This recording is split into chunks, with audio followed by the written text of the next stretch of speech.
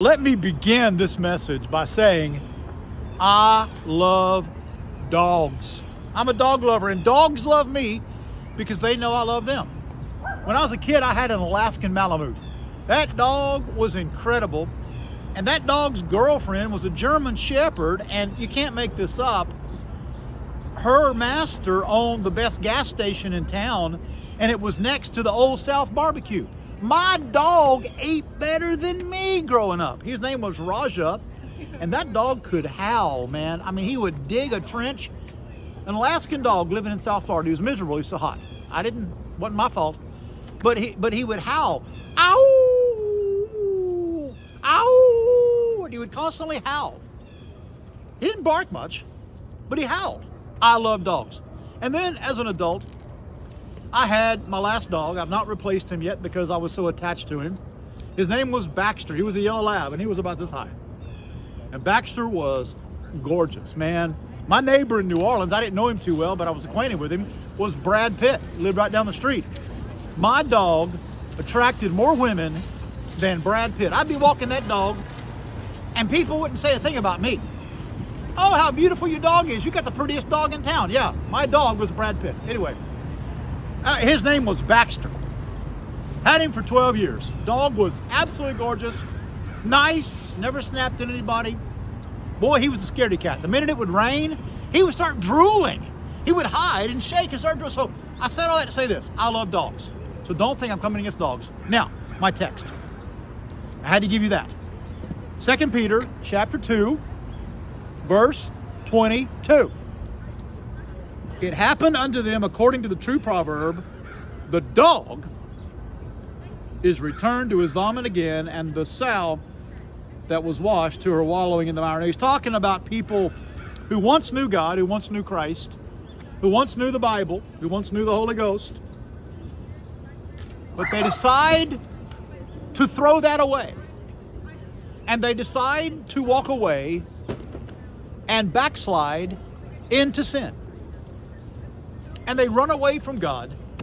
And it's like it says, the dog, because how many of y'all that love dogs know sometimes dogs do things that are not exactly clean. They sniff each other, they lick each other, they eat, you know what, off the ground. You ever seen a dog do that? When a dog throws up, it will eat it. I'm not making this up. That's what the Bible says. The dog returns to his vomit. Now, we're in New York City on a beautiful day. Well, it's not that beautiful. It was. You know, I like to be positive. I'm a glass half full person. Y'all think I'm a glass half empty person? I'm not. I know war is going on. I know horrible things are happening in this world, but I also know Jesus is coming. I'm a glass half full person. But on a day like this, there's people walking their dog. There's people walking their little dog, walking their big dog. Usually it's the dog walking them and not them walking the dog. But, you know, let me get very serious here for a moment. Let me get to my point. A lot of people will walk their dog. Listen to me. But they won't walk with their God. There, stop, rewind, play it again, go back. You'll walk your dog, but you won't walk with your God. The Bible said Enoch walked with God, and he was not, for God took him. A lot of people, and you know I'm a dog lover, a lot of people, their dog becomes their idol. Because they spend more time with their dog or their pet than they do with their God. They spend more money on their pet than they do the homeless, the poor. So I call them, I'm coining a new term. You heard me talk about the idol phone? Well, what about the idol dog? Look, I love dogs. But if your dog is more important to you than your God, you have an idol problem. Now I'm going to close with this. The word dog, D-O-G. The word dog, D-O-G, is God spelled backward. Now, that's not that little animal's fault. I love dogs. But, I don't mean to be sobering here, but you know there's not one positive use in the Word of God about a dog? A dog in the Bible symbolizes a Gentile without God, cut off from the covenant of God. A dog in the Bible symbolizes the worst of sinners.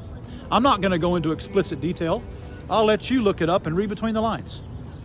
We need to focus not on our pets and our dogs, but on our God. Because people, as I close, it comes down to four things: purposes, priorities, pursuits, and passions. I call it the 4 P's. And God should be number 1. If Jesus is number 2 on your list, or 3 or 4, listen, you're going to die and go to hell. Bottom line, I said it. Unfollow me, block me, do whatever you want to do. But if Jesus Christ is not number 1 in your life above all else, above money, above career, above cash, above profession, above your husband, your wife, your kids, if Jesus is not number 1, you're going to die and go to hell. There's not, I can count 1, 2, 3, 4 other preachers in America that'll tell you that right now. But I love you enough. Paul said, speak the truth in love.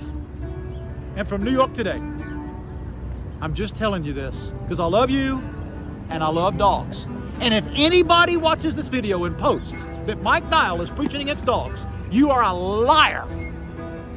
Because I love dogs and I love you. God bless you. And remember, Jesus is still your answer. Amen.